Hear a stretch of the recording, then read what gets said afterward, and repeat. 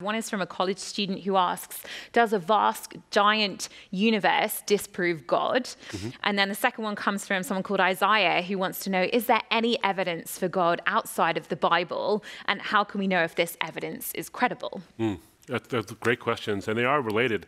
The second one actually has some aspects, not just, I think, of science, but also of history, because one of the things we ask about is there evidence outside the Bible for Jesus, not only his existence, but what he did?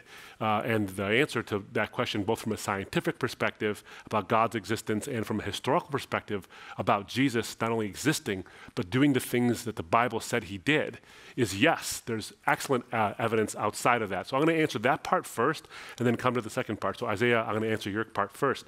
And the evidence that I saw, actually, this is something that I was challenging Christians on early on in my search. You know, it took 9 years for me to become a Christian, from sort of bang to bullets, when I started to investigate the faith, originally to knock it out, to basically say this is not worth believing, and to challenge Christians as to why they believed what they believed, and then show them that what I believed was actually true.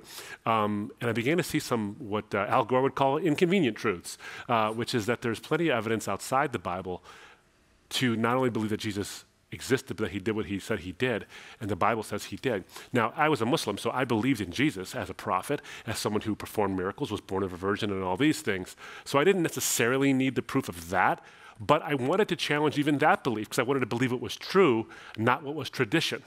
So I began to look and see for the evidence. And what we see is not only that the Bible itself is a reliable source document for the life of Jesus. In fact, most scholars will tell you the Synoptic Gospels and the Gospel of John and the book of Acts are the primary source documents we have about what happened in the life and times of Jesus of Nazareth in the first century, and they're very early sources as well. So I don't want to discount that, because when we ask the question about things outside the Bible, the assumption being made is that because the Bible says it, it must therefore be biased, and therefore we need outside evidence to corroborate it. Otherwise, we're really approaching it from a biased witness. So as a lawyer, I can tell you this.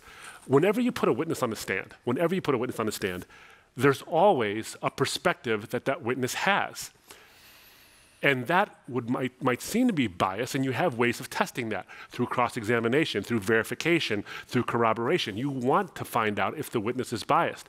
But you don't assume the bias unless it's proven through extrinsic means. So what you need to do is find evidence outside the witness's testimony to find out if the witness is biased. So with the Bible, you don't approach the New Testament and say, I assume it's biased until proven otherwise. You assume it's not biased unless it's proven to be biased. I'll give you an example of this. If you were to take Holocaust survivors and ask them for their testimonies about what they went through in the death camps, or what they went through in various concentration camps, or when they were hidden by Christians or by others in the homes when the Nazis were coming for them, and you were to take their accounts, and you were to hear the emotion-laden accounts, and you were to see the tears, you were to see the trembling in the hands, would you assume they're biased? Well, they have an agenda, don't they? Well, of course they have an agenda. Maybe that agenda is to tell the truth, based on the horrors that they actually faced.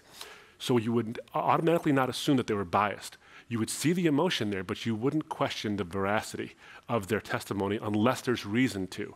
I think the same thing is true of the Bible. Just because the eyewitnesses put their accounts into an orderly fashion for us to read doesn't mean that they're biased. It means that they may have recorded it the way it was supposed to be, that way.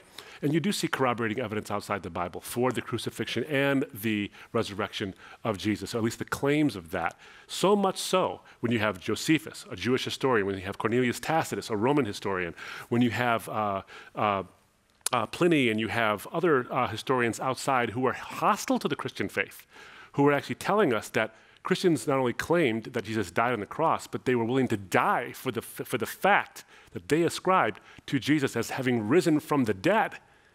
And that evidence is really strong. Evidence that I didn't want to be strong, but I found to be compelling enough to put my faith in Christ as someone who died on the cross and then rose from the dead to prove that when he died, he paid my debt. Because if he died and stayed dead, there's no reason to believe him. But if he died and rose, there's every reason to believe only him. And he says that about me, that I'm made in God's image and I'm worth dying for. And he did, in fact, do that. And I believe him because he rose from the dead. Guys who rise from the dead, they tend to have credibility. And that worked in this instance as well for me to see that he had credibility. And the extra evidence outside the Bible from the Roman historians, from the Jewish historians, from those who were hostile to Christianity, at least admitting some very important facts, help me there. But this is one small facet of the gospel narrative. It's the chief facet, but if you were to look at the existence of God and all the evidence that mounts there, I think it's pretty impressive. Time doesn't allow me to go into all of it, but let me just suggest a couple of things here, is that when we look at the way the universe is constructed, and we look at just our solar system, for example, our solar system, our planet happens to be in what's called the Goldilocks zone. It's just right for life. We're not too close to the sun, otherwise it'd be too hot and life couldn't form, or wouldn't even be able to exist. Neither are we too far from the sun, because it would be too cold and life wouldn't be able to exist, because the liquid water wouldn't be as abundant, it would be frozen water, the bacteria wouldn't be able to interact the way they interact, life wouldn't be able to sustain and consume resources and reproduce, and all these things. Our planet is exactly where it needs to be. Now, why is that? Because of the balancing act that's happening. When you look at our solar system and you see a gas giant the size of Jupiter, that planet pulls on us through gravitation. That planet pulls on us. So it pulls us just far enough away from our sun so we're not too close. But it's not big enough to pull us further away from our sun than we need to be so that we're not too far. We're exactly where we need to be in our solar system so that life can exist on this planet. Plus, that gas giant, with its massive gravitation, pulls in large debris from around the solar system and things that orbit us all the time.